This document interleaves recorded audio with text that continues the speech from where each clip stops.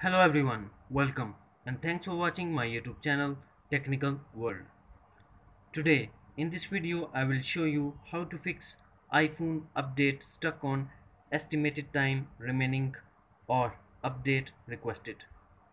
Before start, please don't forget to subscribe and also press the bell icon for latest video notifications. Let's start.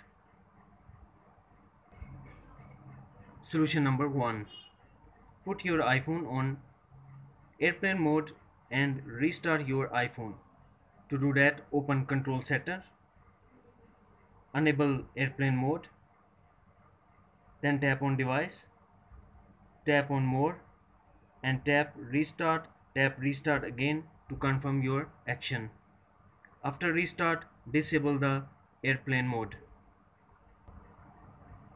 Solution number 2. Disable low power mode. For that, launch settings, then go to battery and disable low power mode and check if phone battery level is low, then charge your iPhone. Solution number 3. Reset network setting.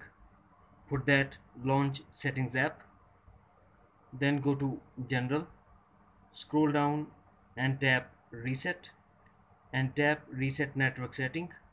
Put your passcode and tap again reset network setting to confirm your action. Solution number 4.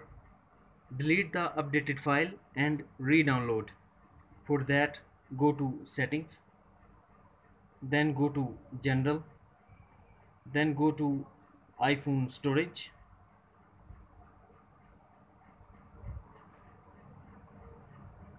here find your iOS file and tap on it.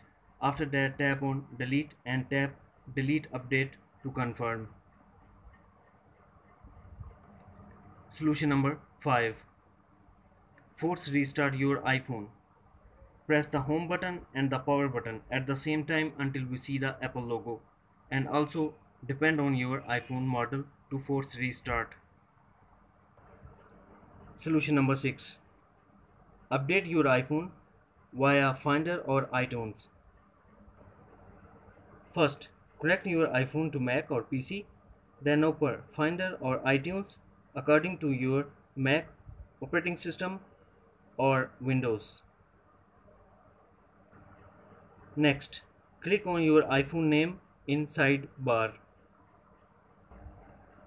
Now, select General tab and click on Check for software update.